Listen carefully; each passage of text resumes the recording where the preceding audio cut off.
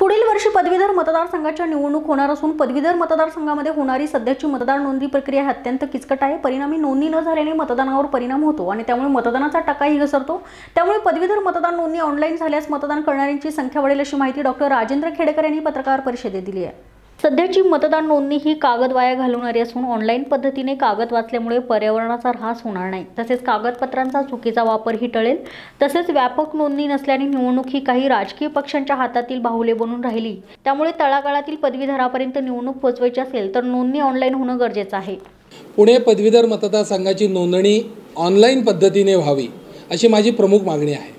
याचा फायदा असा की यापूर्वी आंध्र प्रदेश हे देशातलं पहिलं राज्य आहे की ज्यांनी पदवीधरची नोंदणी ऑनलाईन केलेली आहे। पदवीधरची नोंदणी महाराष्ट्राने ऑनलाईन झाली तर मोठ्या प्रमाणात पेपर वाचेल।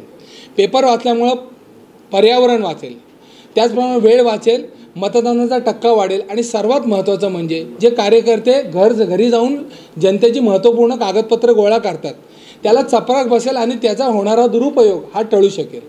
मी यापूर्वी निवडणूक आयोगाशी चर्चा केली, त्यांनी सकारात्मक प्रतिसाद न दिल्यामुळे मी माननीय मुख्यमंत्री महोदय त्याचप्रमाणे वनमंत्री सुधीर भाऊ आणि देवेंद्रजी यांच्याशी चर्चा केली। त्यांनी चर्चा केल्यानंतर परत निवडणूक आयोगाला पत्र दिलं, आंध्र प्रदेशचा पुरावा दिला।